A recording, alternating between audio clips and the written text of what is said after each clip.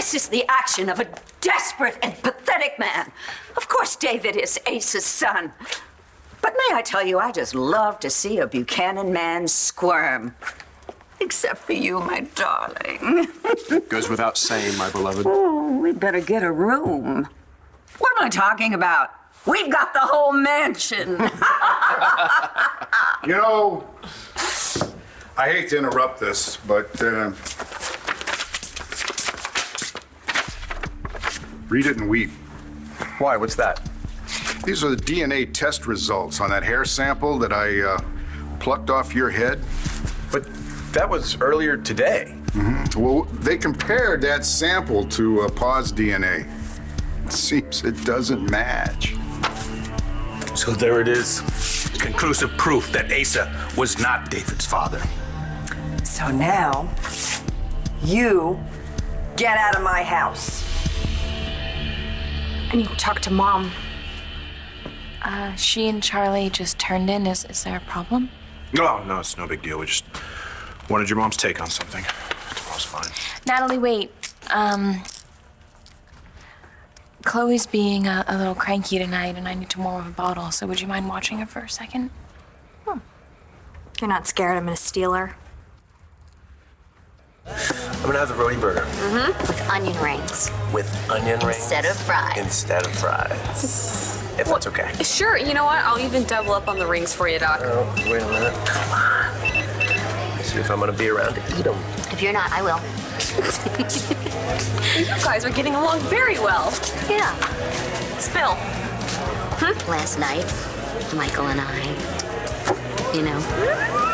Marcy, I'm so happy for you. Yeah, it just happened. It's totally unexpected. Which is weird because last night was... Last night was some night.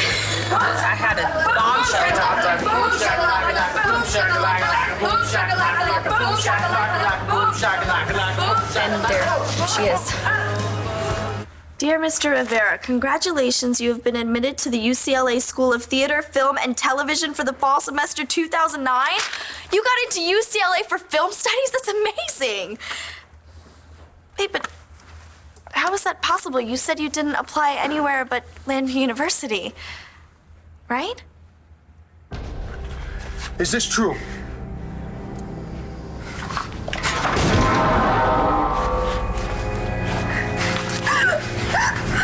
Tell me the truth. All right. I did it. I spent all that time in prison because of you. It's true. I can't believe this. I'm sorry too, Christian, for having had anything to do with you marrying this woman. Give it up. We all know the first DNA tests you ran were correct. Yeah, that's how Jared faked being Ace's son. No more pulling out of my hair. David is Ace's son. Deal with it.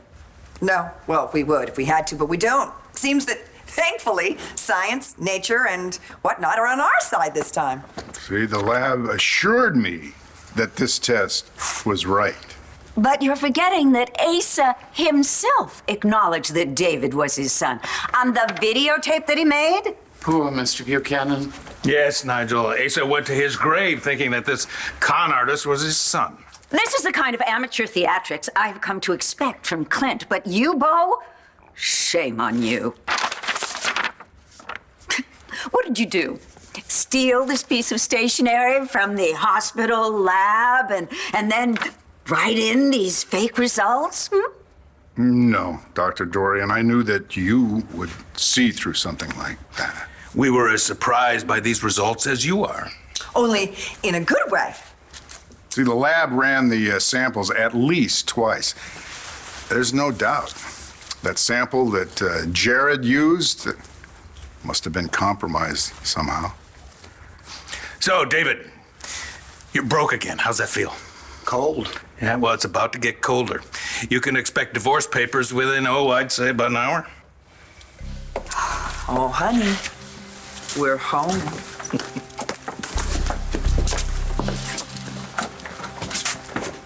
Hey, You still love me, don't you?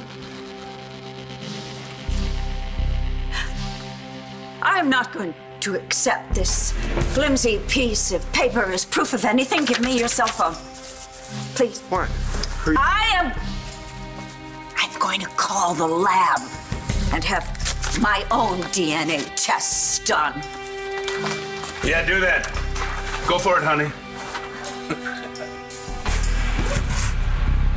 So you killed Lola's mother? No, I didn't kill anyone. You just confessed in front of all of us. I meant that I framed Ray for her murder. Perra maldita, you stole my father away from me. You wrecked his life. Why? Why would you do that? Tell us a story, Vanessa. What did we ever do to you? It was my plan from the start. What was? I read about Ray in the paper. That his wife was killed. He was rich. So you seduced him? It was, about a year after my wife died, no? I was alone. I was trying to raise Lola with no mother. Go on, Vanessa. I only planned on staying married to Ray long enough for it to count. Count for what? So you could get half?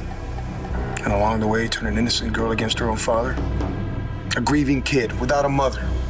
You sent an innocent man to prison. No! I sent a guilty man to prison. I'll be right back. So, you guys had a good time with the game? The best. There was this power play in the third period. Oh my God, Boomer Ray scene. Oh. Boom, boom, boom, boom, boom, boom! God, you had to be there. I am so parched. Can you have some drinks, Cheech? Okay, I definitely just sound like a jerk. Sorry. No, it's fine. I'll get them. It's my job. You okay? Yeah. Why would I be? I mean, I'm thrilled that I've been slaving at work while you and our son and my sister have been having a blast at a game I was supposed to be at. You know what? Shane and I would have had a lot more fun if you had been there. You love my children, and they love you. And there's no one else in the entire world that I would trust more to take care of them. We'll watch Chloe, Jessica. Go ahead.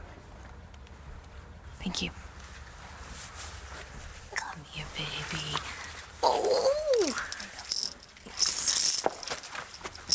Hello, little pumpkin. I've missed you today. Jessica, she's trying. Jared, I'm not backing away from this. I need to know why Jess or Tess or whoever it was went to the hospital that night with Chloe and then went back to the cottage without seeking any sort of medical attention for either. Wait a minute. What?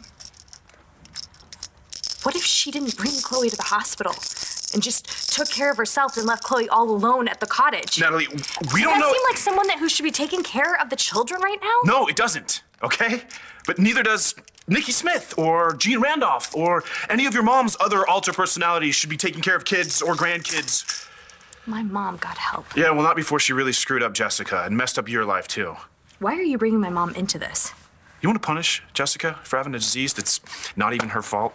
Do you think that it's a good idea to leave this child alone with someone who could have been capable of leaving her all by herself in a cold cottage right after she was born? We'll tell your mother about this tomorrow. Yeah, well, you know what?